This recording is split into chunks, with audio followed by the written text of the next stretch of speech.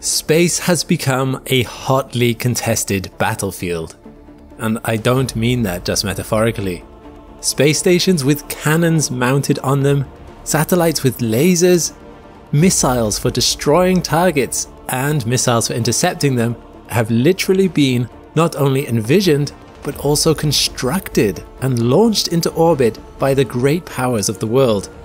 Some have even been fired. And although all-out war has not begun to take place between nations in space, countries have prepared for the eventuality of violent conflict above our atmosphere for decades. They have designed guns and contingencies and even the occasional doomsday weapon. Would you like to take a look at what's being created? I'm Alex McColgan and you're watching Astrum.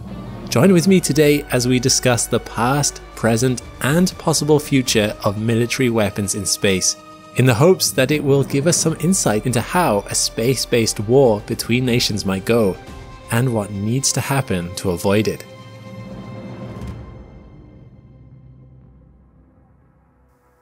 From as early as the 5th century BCE, writers imagined vehicles or structures capable of entering space with weapons capable of raining down destruction.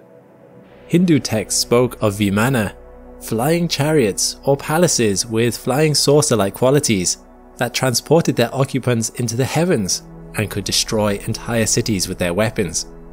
In the 2nd century, Syrian author Lucian of Samosata wrote a short novel containing such elements as travelling into space and an interplanetary war between denizens of the sun and the moon.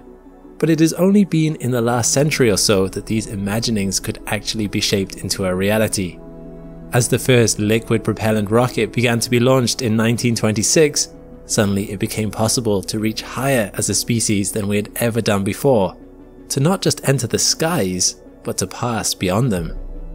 And of course, the technology was almost immediately turned to militaristic purposes.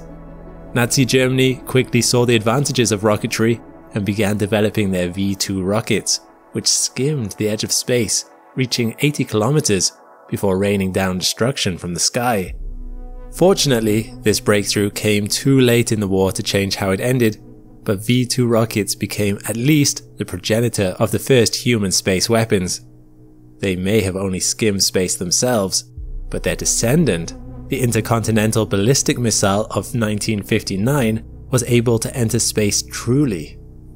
It's fortunate that the war ended when it did, as Nazi scientists were considering other, more imaginative weapons that could be used from space.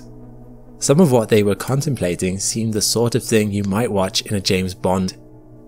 As early as 1929, Hermann Oberth, a Transylvanian Saxon-born physicist and engineer who later became one of the founding fathers of German rocketry, was chalking up designs for a 100-meter wide concave mirror that could be placed in space to concentrate sunlight into a single destructive point.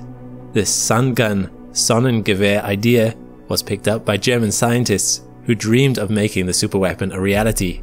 They hoped that its power would allow them to burn entire cities with its heat. Again, fortunately, the war ended before that particular vision could be made a reality. The birth of rockets had a twofold effect on modern space conflict.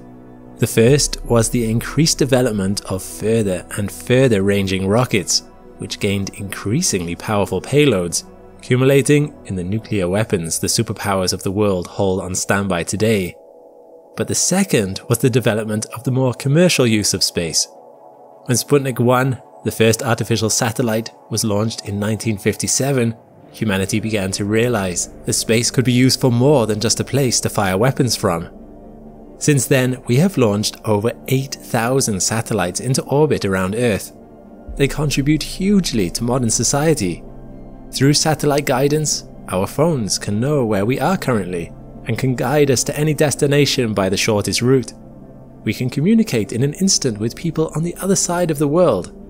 With this, economies flourished, and nations began to realize how devastating it would be if we ever lost them unexpectedly. And so, a new front opened up in space conflict, the satellite war. Nations began trying to figure out how to protect their own satellites while inhibiting the satellites of others should the need ever arise. Different nations took different approaches to this. The Soviet Union in the early 1960s sought to protect their own space interests while threatening others by launching the secretive Almaz space station.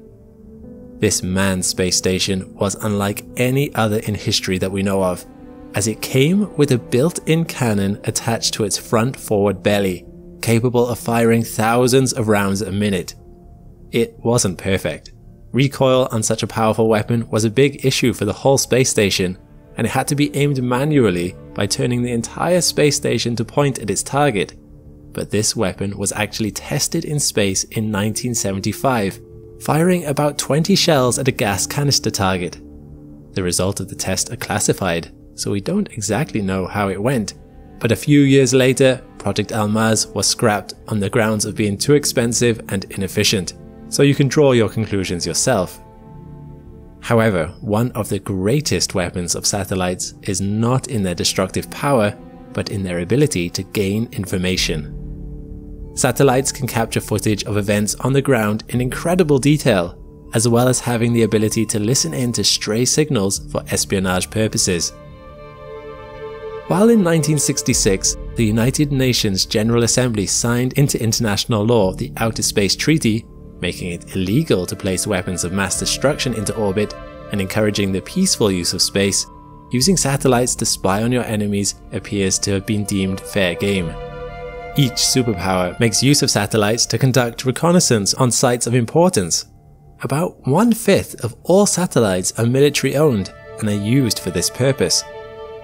Many, such as the large American-owned Orion satellites, can hoover up all the telephone calls and signals that telephone towers radiate into space using their massive 100-meter diameter antennae.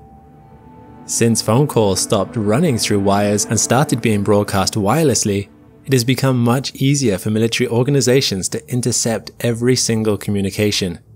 Tapping into wires is a thing of the past. Your privacy, likewise.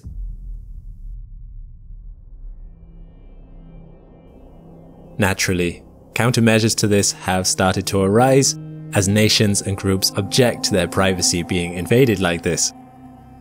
One interesting modern-day facet of this can be seen at play in the Russian-Ukraine war right now.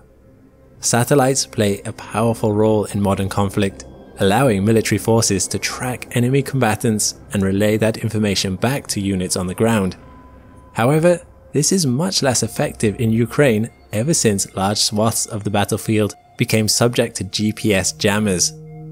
GPS jammers work by flooding the bandwidths used by GPS satellites with noisy radio signals of their own, drowning out the vital positioning information or spoofing it. Attack drones have played a prominent part in the Ukraine conflict. If you convince GPS that your city is miles away from its actual location, drones will attack the wrong site, getting confused about where they are supposed to go. This is an actual technology that is being employed in a war setting today. It represents space technology being used as an asset in conventional ground warfare. That said, at the time of writing, no space war where a space target attacked another space target has ever taken place. But that's not to say that nations are not preparing for the eventuality.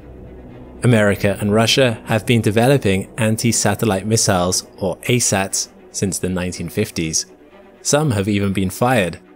The US has launched only one test ASAT, which took down a failing commercial satellite in 1985 using infrared heat-seeking as guidance and then crashing into it at 24,000 kilometers an hour to destroy it, the kinetic energy alone being enough to knock the satellite out of the sky. Russia destroyed one of its own satellites in 2021 with an ASAT of its own. Unfortunately, that particular test ended with the satellite splitting into 1,500 pieces of debris that started orbiting the planet. Debris got threateningly close to the International Space Station, and Russian astronauts had to shelter in place to avoid a life-threatening situation. This is the great difficulty of modern space conflict, and is perhaps a reason why it is not more common. Destroying an enemy satellite might simply turn it into a ball of debris that then crashes into other satellites, perhaps even your own, which then disintegrate and hit other satellites in a growing cascade of destruction that closes off space for everyone. This is known as Kessler syndrome, and it could take centuries before space is safe enough to travel through once it happens.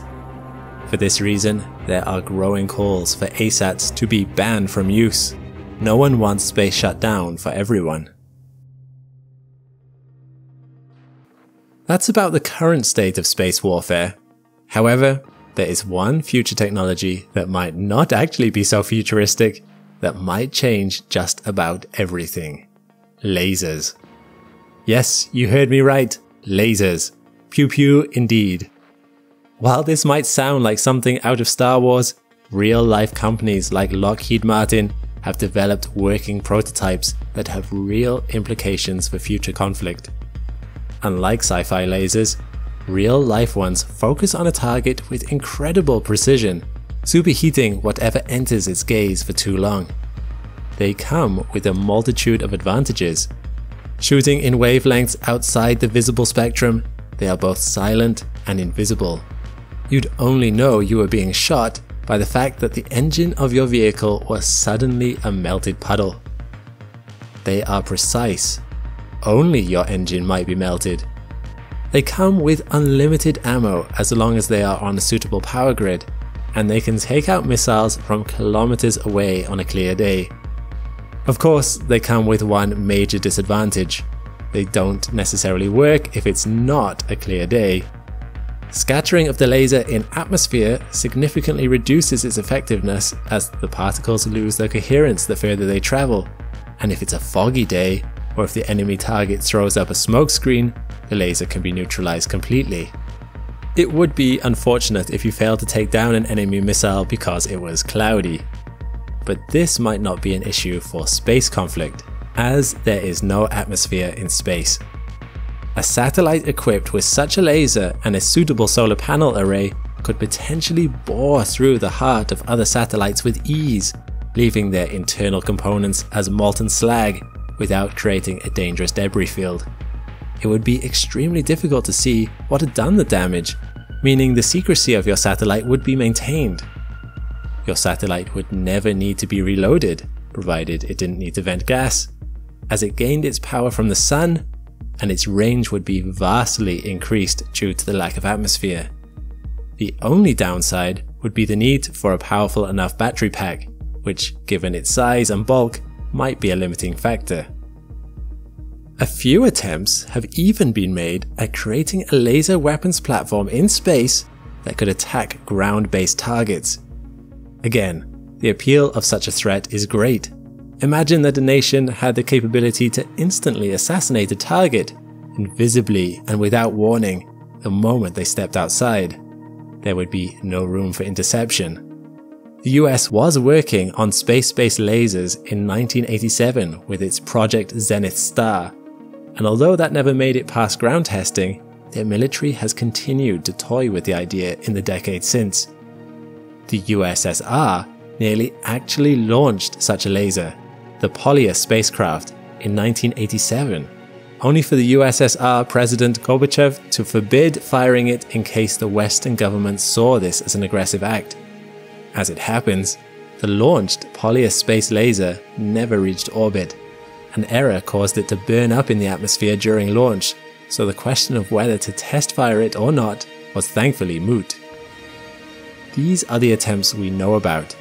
Still, I would not be surprised to learn that one nation or another had secretly put a satellite with a laser into space. We'd likely not know for another 30 years or so, or until it was used. Fortunately, space conflict to date has mostly been about hypothetical preparation, more than actual battle. Even during the Cold War, no nation actually has gone so far as to attack another nation's space assets, although many have sought the capability to do so, and more than a few sabers are rattling. This may be because if we actually started warring in space in earnest, we would be unleashing some of the most devastating forces known to man. Weapons from space are perhaps the most destructive humanity will ever bring to bear. It wouldn't take a Nazi sun gun. All it would need is the force of gravity and the realization that with a little maths, you can redirect one passing space rock to have it become a multi-kiloton nuke as it releases its kinetic energy in one frantic moment. But, like the gun on the space station Almaz, such weapons have a habit of recoiling. Taking down enemy satellites might sound like an advantage, but Kessler syndrome bringing down the global economy would be bad for everyone. Tactically targeting any enemy with a space-launched asteroid might sound nice and useful until you remember the dinosaurs and realize we only have one single fragile rock to live on. Ultimately, the risks that come with space conflict are perhaps the strongest reason it may never happen. I certainly hope so. After all, it would perhaps be a terrible irony and a failure of evolution if humanity's struggle for survival against each other ended in nobody winning and the ruin of us all. What a cosmic own goal that would turn out to be.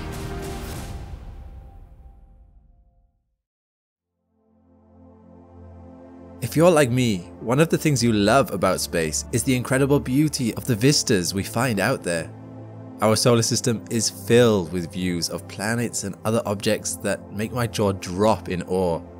If that's true for you too, then I'm excited to introduce the sponsor for today's video, myself. I've released 2 collections of disc plates showcasing 11 different objects in our solar system, celestial bodies that I find really exceptional. Each comes in 2 different styles, zoomed in planet horizons, or full planet discs with their accompanying moons, all based on real imagery where it was available.